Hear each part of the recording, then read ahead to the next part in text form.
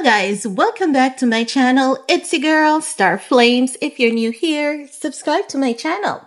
Turn on your notification bell and join the family. In this video guys, we're gonna talk about an article that came out from the Daily Mail. And they basically said that they reached out to sources close to Kim Kardashian, and Kim Kardashian is feeling demoralized by Lauren Prashetta lawsuit against Ye. So the exact title is Kim Kardashian is demoralized by the sexual harassment allegation against ex-husband Kanye West and is desperately hoping Lauren Prashetta claims are false for the sake of their children. Now, when people see, reports like these, they're like, oh my God, Kim is right. And I definitely side with her. But if we're being realistic, both parties have experienced this at some point in time.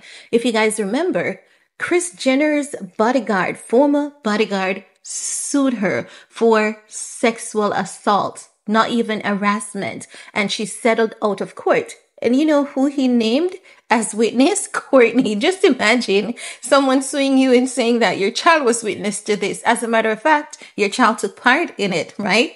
Now, when that suit came out, many of us believe that it's something that Kris Jenner would do because we see how she acts around a tall, handsome, thick black man. She loves those chocolate, okay?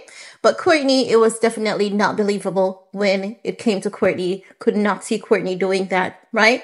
So, when they say that Kim is just tired of his racist rants and, him being always in the media, both parties have been in the media. They even know people are looking back at past clips of Kim and Khloe. They were having racist rants too. Because when people are dragging Kim on the internet saying that she loves black men and she's obsessed with black men, there's a video of Khloe saying, yes, tell them you love Nigger. And yes, you would do this and you love to fuck them.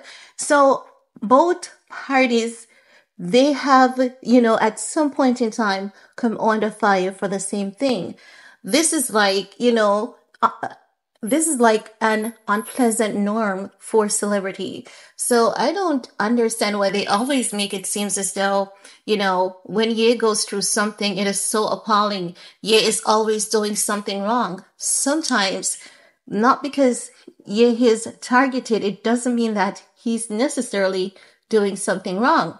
However, at the same time, providing that what the media is saying Kim said is factual, I can definitely understand her position, and I definitely agree as well. We all hope, but I'm not gonna say I hope, because anyone who is using their common sense and is looking at those messages, that ain't no way a man is gonna send a woman like threads upon messages, days upon days and videos, unless that woman has some form of consent or is misleading that man or is leading him on because she has some ulterior motive.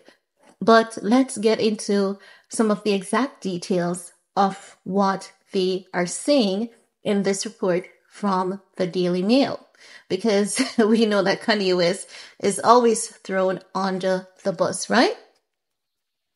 Now, the Daily Mail is saying that Kim Kardashian, 43, is said to be disappointed and is finding it increasingly trying to deal with the constant troubling headlines about her ex, who used anti-Semitic lyrics on his latest album and declared he would go death con on Jewish people. Oh, finally, they have corrected that, right? They have corrected that. Now, they're saying that as a woman and as a mother of two young girls, to hear about these allegations of sexual harassment is demoralizing for Kim, an insider told Daily Mail exclusively.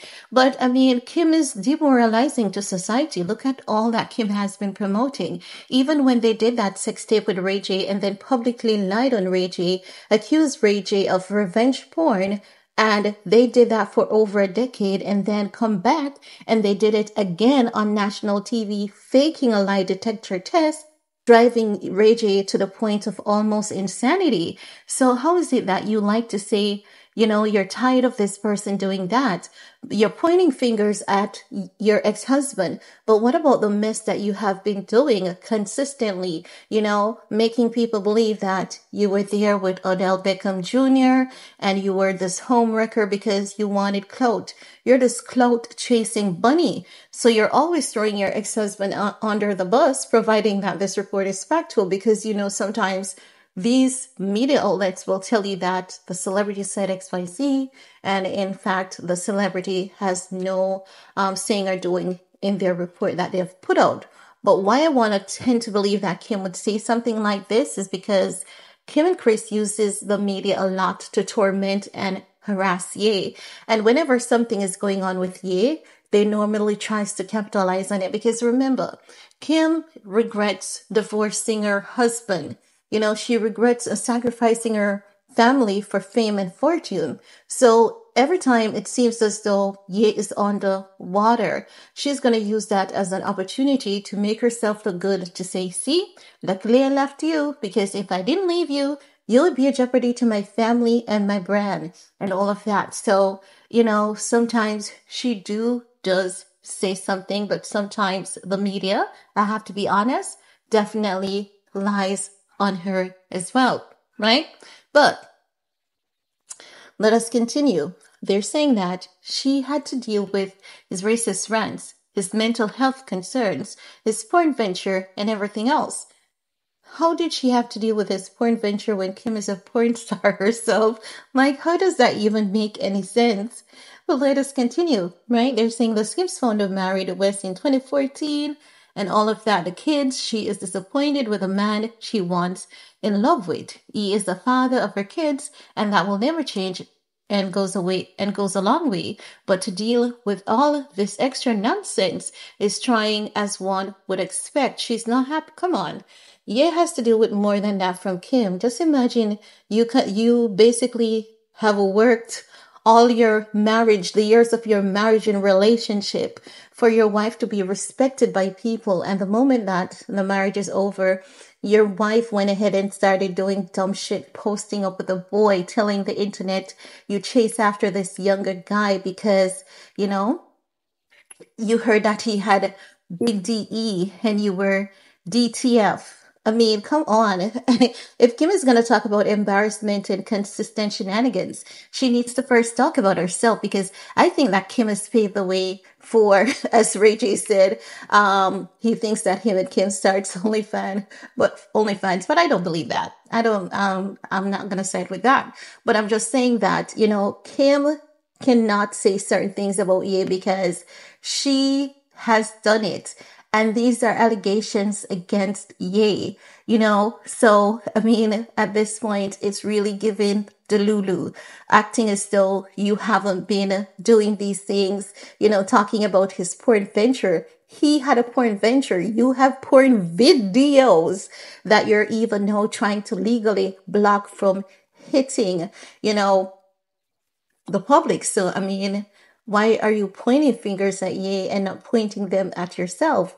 Before you talk about Ye, pick the beam out of your eyes. But I understand the need for Ye to really try and do his best to stay out of drama as much as he can, because we have Kim and her entire family that's always in mess, always in drama, and he really has to think about the kids. And as such, this is why I believe that he should fight this case, not listen to the people on the internet and settle out of court to do any damage control. In this era, there's no such thing as damage control. The only damage control you can do is to prove your innocence. And anyone, again, with common sense can see that Lauren Fischetta is definitely lying. But that's all I have to say about that for this video. Let me know, what are your thoughts? While you're at it, give this video a big thumbs up, share if you care. See you guys later. Bye guys.